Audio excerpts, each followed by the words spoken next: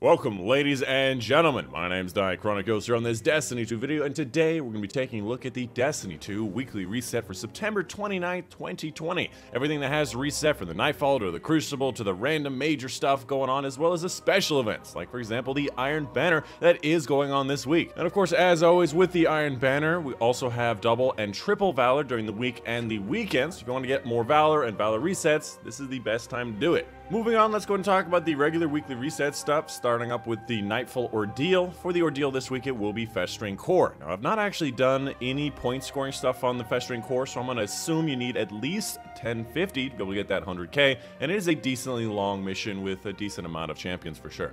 Overload and Unstoppable, my least favorite. Oh boy. What can I say? I'm a Ariana's boy. For the regular Nightfalls, we have Strange Terrain, Sabbathan Song, and Warden of Nothing. For the Heroic playlist, this week it's going to be Void Singe. For the Crucible rotating playlist, this week it will have Team Scorch, where everybody has a Scorch cannon. It's actually a lot of fun, and it is getting removed next season, so play it while it lasts. And the other one will be Showdown, which was whatever. And of course, also we have Iron Banner, which is 6v6 control. There is level advantages enabled, which means your gear score is taken into account for power advantage and disadvantage against enemies in the Crucible, and does not include the artifact. For the specific bounties that Lord Saladin has this week for this particular event, again, this is going to be the last Iron Banner of the season. We've got the one where you have to shoot and kill enemies assisted by teammates, you have to capture zones, you have to kill in advantage, and of course, finally, just getting kills and kills on a higher power. So these are pretty easy ones, pretty straightforward. None of them are ability based, which are usually the ones that kind of screw me around. I mean, while we're here, we might as well see if we get an enhanced mod. Well, we didn't. Whatever, I don't care. As for Reckoning, this week it will be the Swords. Everything available during the Swords week is going to be available. As for the Flashpoint this week, unfortunately, it's on Mercury. And I say unfortunately because there's one public event that shows up every 15 minutes and lasts for around 5 minutes, and then there's one Lost Sector, and Rogue Adventures are really slow. So getting this one is always a bit of a B, so honestly, I would just ignore it. As for Escalation Protocol, this week it will be the Shotgun, one of the best special and PvE weapons in the game, so you definitely want to get yourself one if you don't have it. It also drops from Prophecy, but it's also randomly rolled. And next week will be the SMG. For Menagerie, this week the boss will be Hasapiko, the big Minotaur at the very end. The burn is going to be Void Singe, which lines up with the other heroic modifiers, and then of course for, ironically, the heroic version, we're going to have things like Extinguish, Iron, Blackout, and Void Singe. Moving on to the moon stuff, starting up with the Nightmare Hunts. This week we have things like Sidron, the Tanex, and Dominus Gaul. Obviously, Zydron is going to be the easiest one. You can find that little spot in the rafters to just shoot the boss forever and he'll never be able to kill you. So, great for if you need to get pinnacle gear. And for the Garden of Salvation challenge this week, we have 0 to 100. One of the hardest challenges in this raid. It's going to be taking place during the boss encounter. And in this encounter, at each individual relay, you have to deposit all 30 motes pretty much back to back. So you have to have 3 people, all with 10 motes, back to back, dunking all 30. And then you can move on to the next one a little bit later. This one's going to need some strategy. I would look up some guides on it. Moving on to Eververse's inventory, showing off everything that she does have available for Bright Dust and anything that just makes me go, ooh. For example, the Feline Fancy. It is for silver at this point, but it is an ooh for sure. Checking the other things across the bottom for Bright Dust, we have things like the Sad Trombone, which is actually does play music, which is a sad trombone. We've got this Adonis shell, it actually pulsates with light, which is pretty cool. And it's also a Public Defender Guiding Light, which is usually the best combo because it gives you the best stuff.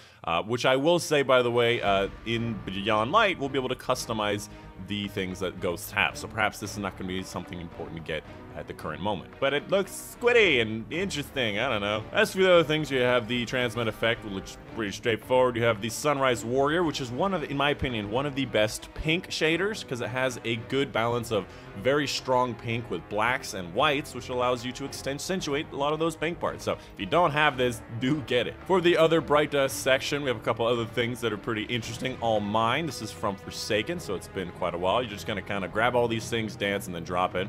Sorry to spoil it. You got the Victory Shout, which is pretty straightforward. You got a ship here, the Pallbearer, that looks just kind of like a paper airplane with turbines on the back of it. You gotta love it. You got the Cosmos Show, which is a guiding light omnitelemetry. Pretty good, and I really do like the galaxy look to it.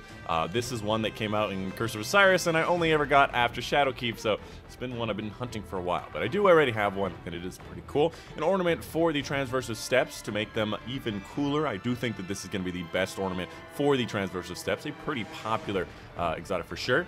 The Vigilance Wing ornament, the Heavenly Vigil, one of the best ornaments I gotta say in the game. Just an incredible ornament, looks really cool, very different from everything else. You've also got some other things like Ghost Projections, more Transmat effects, more Transmat effects, more Transmat effects, and some shaders across the bottom. Midnight Talon is a good old one with some interesting golden shiny bits to it. You got some Nebula Rose to make things look incredibly shiny and weird, and those are my two particular recommendations. Oh, do, do, do, do.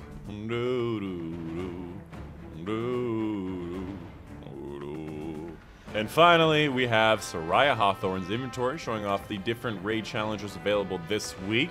Starting up with the Last Wish raid, we have Fight Forever. It's going to be taking place in the third encounter of the raid during the Big Ogre, and in this encounter, you just have to not kill the regular-sized ogres at his feet. So just keep those alive and then kill the boss. For the Scourge of the Past raid, in the first encounter, we have Hold the Line. And in this encounter, you basically just have to do things quickly. Try to make sure you don't let the battery level go below like 50 or 40%. You can see the battery level at the map. And finally, for the Crown of Sorrows, we have Limited Blessings. This is going to be, again, taking place in the first encounter of the raid, and in this encounter, you just have to have it so only 2 people have the buff at one time, so just switch between 2 pairs of people. And that's it. That's the end of the weekly reset. Make sure you come check out our live streams, or I say my live streams that I do. I don't know why I always say we. There's other people there as well, but the live streams that I do right after these videos, these resets, as well as a bunch of other times at twitch.tv, link in the description down below if you want to see some more. We actually just have a whole lot of fun and a lot of open lobbies. If you ever wanted to complete some Master Nightfalls, or just do anything, probably some Iron Banner happening this week, come check us out. We do have some fun there, but yeah. Hope you guys did enjoy. My name is Dychronic, and I'll see you guys on the next one. Why is Hawthorne louder than Ikora? Standing here.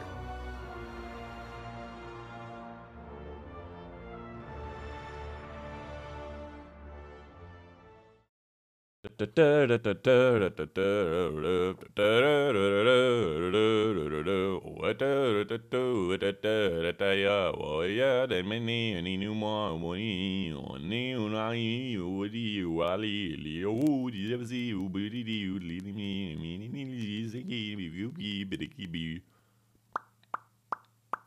have no idea where that came from.